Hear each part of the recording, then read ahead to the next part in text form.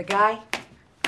When we first started this series of tire history, we went into different brands, good brands, and well, I'd say old school brands like BF Goodrich, Michelin, everything in between that just had this big heritage behind it. We went into the history of Toyo, Nitto, and now we're going into the history of one of those brands that has become so insanely popular in the last 5 or 10 years. On this episode of Tire History, we're gonna cover none other than Nankang.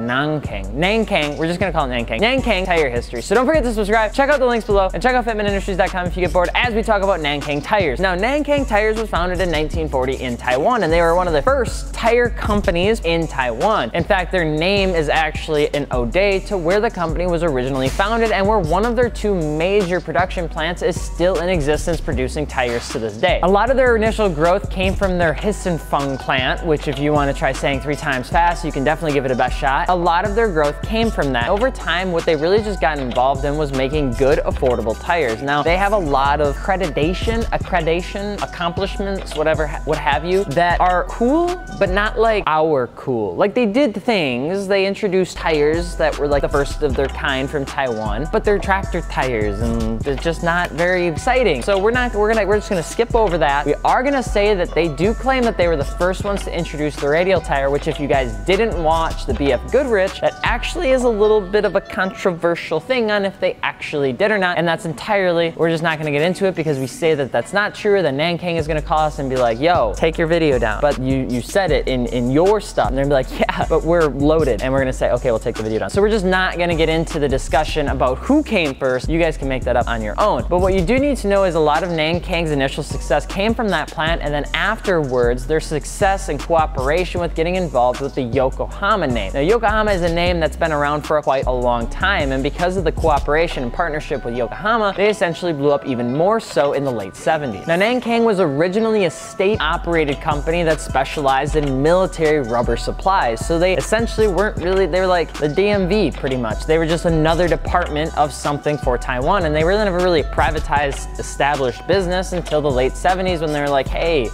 why are we the Department of Motor Vehicles when we can be like our own car dealership? And that's a terrible analogy to make about a tire company, but in short, that's essentially what they did, and they broke off from just being a state-owned military op. They officially changed their name to the Nankang Tire Corporation in 1959, and with their partnership of Yokohama behind them, they had everything that they would need to essentially get bigger and better. From there, they implemented plants in China in the late 70s, and they implemented different plants in Taiwan, and they just essentially got established in a lot of international trade. Because of the Yokohama partnership that they had and the fact that they essentially went privatized in 1996, Nankang essentially became more and more and more an individualistic person that they needed to take help from no man because they could just do whatever they want, and they did. They started producing tires and everything for everything they possibly could. And while they did make stuff for airplanes back in the early 70s, just like everybody else, and they made different bus tires, so then they made airplane tires, they did do it in a way that allowed people to essentially get signed on board with the Nankang brand. And if you guys didn't know, there's a lot more money in commercial partnership than there is with selling $600 tires to your normal Joe and Schmo. And what ended up happening is because of those established partnerships, especially in the late 70s and 80s, Nankang essentially started to get some money under their belt and they began to grow. And they never really featured any sort of cutbacks or setbacks like a lot of other tire brands do. You see, with tire brands, this is what happens. They start the business, they get super popular, a lot of people start running them, they start making lots of tires, and then they're like, well, why don't we just go sell everything everywhere? So they get involved in rubber grommets, then different sort of widgets, anything that they could possibly produce. Next thing you know, they're in over their head in inventory, and they've made absolutely no money because their headquarters are spread all throughout the world, and it's just a massive mess. Then companies have to resize, cut back, set back, and have to start all over like Nitto. And then you have companies that have to start back from the ground and go back up. That happens with almost every single tire brand. Every tire brand we talk about has always had an issue like that, and Nankang really hasn't. They've always been involved in making things that just work. Nankang essentially has become 99% commercial tire business and do nothing more than produce tires. Even though they can do other stuff, they really just don't because they don't need to. They pride themselves on using raw material instead of getting it from other people and places. prices, and they're one of the first people to coin the studless and stud winter tire, as well as the radial tire, which I've already said once, but I'm gonna say it again because you guys like facts. You can do whatever you want with that. That really doesn't do anything for us. I know what you really wanna know is about the NS20, and we're gonna get to that in just a little bit. Just hold up. And if you want any other fun facts, in 1974, they developed the first steel belted tire. 2 years after, they developed the first fuselage tire for the T-28 coach plane. They developed 70 series radial tires in 1977. They developed another tire in 1979, a fuselage for a T-33 coach plane. Do you really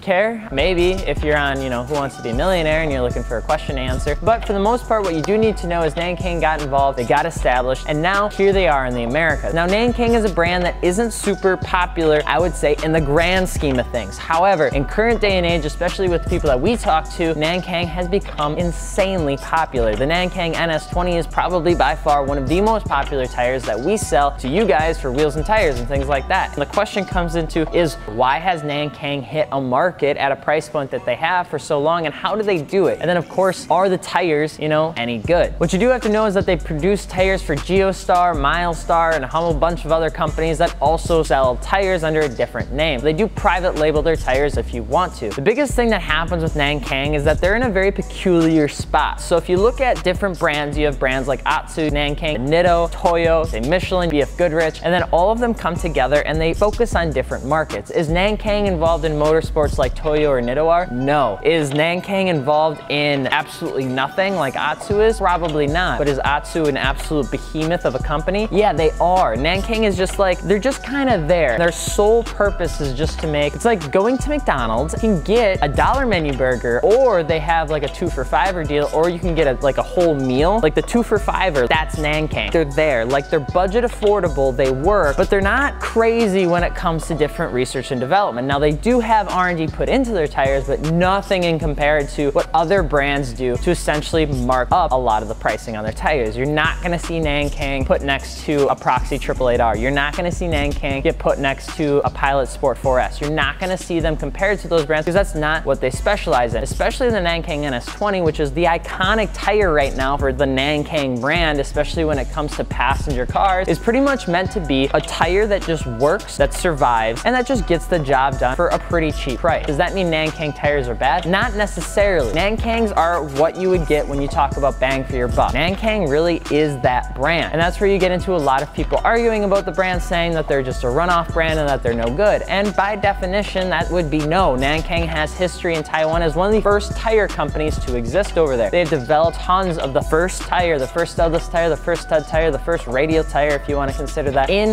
the tire business. And for the most part, they aren't a super huge company, so they are doing pretty well for themselves considering just how involved they are in China, America, and Taiwan. And of course, they also produce tires for other countries. For the most part, that doesn't really matter because in the United States of America, we really only think about, ourselves, which is, it's not a big deal. But if you guys are looking for Nankang tires and you want to know if they're good, what it really comes down to is what kind of tire you're buying and what you're putting it on. Because at the end of the day, Nankang tires are a bang for buck tire. I don't know what this is. So is Nankang chocked full of history? Not really, no. But do they have something going for them? Absolutely. Why they're so popular? I have absolutely no idea, but I'm assuming it has everything to do with the fact that they come in a 240/540 series and they're not that expensive, and everybody loves running 8.5 wides on their FRS and BRZ. With that being said, let us know what you guys think about Nankang in the comments below. Let me know what you'd like to see next from wheel history, tire history, all that sort of stuff, and check out fitmentindustries.com if you're looking for Nankang tires or wheels, tires, suspension, airlift, Tane, Eibach, ST, KW, AccuAir, lug nuts, I don't know. We just have stuff. Feel free to check it out and don't forget to subscribe. I'm Alex from Fitment Industries and we will see you later. Peace.